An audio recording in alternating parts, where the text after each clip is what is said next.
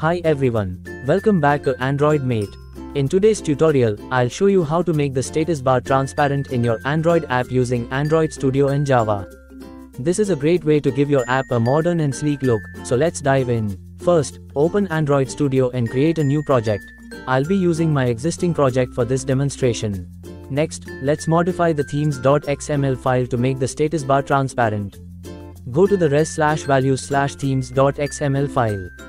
We need to remove the action bar and make the status bar transparent by updating the theme. Here's the code you need to add. This will remove the action bar and set the status bar color to transparent.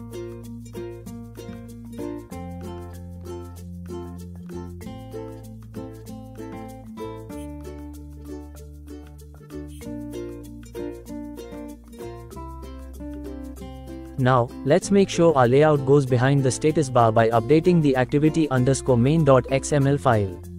Go to res/layout/activity_main.xml and ensure that your root layout uses the fit system Windows attribute.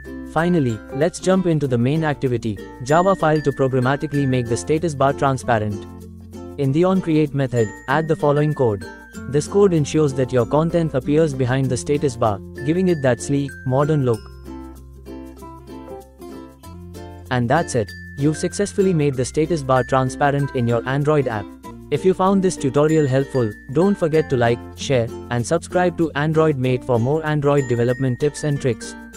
Thanks for watching.